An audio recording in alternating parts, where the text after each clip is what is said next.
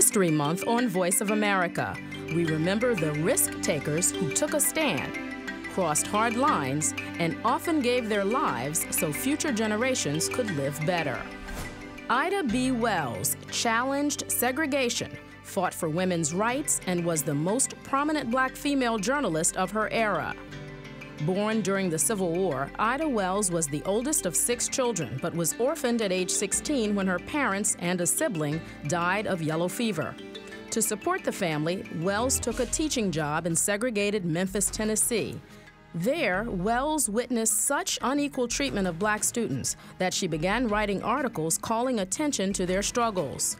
One day, on a train to work, Wells refused to give up her first-class seat and was dragged off the train.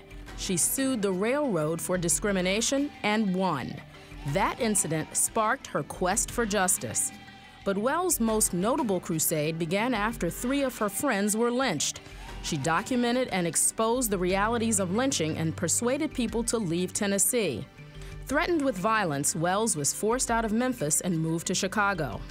These events didn't stop Wells. Instead, they inspired decades of activism, books, articles, and speaking against Southern atrocities against blacks.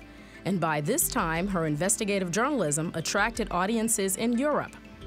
In 1895, Wells married prominent Chicago attorney Lee Barnett, and while raising their growing family, she still found time to start reform groups for women and blacks.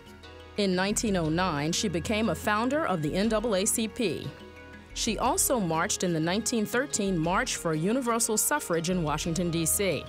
Her fearless crusade for equality for black Americans continued until her death in 1931. Ida B. Wells left behind a legacy of activism, justice, and hope for change. Voice of America remembers a fearless risk-taker in black history, Ida B. Wells.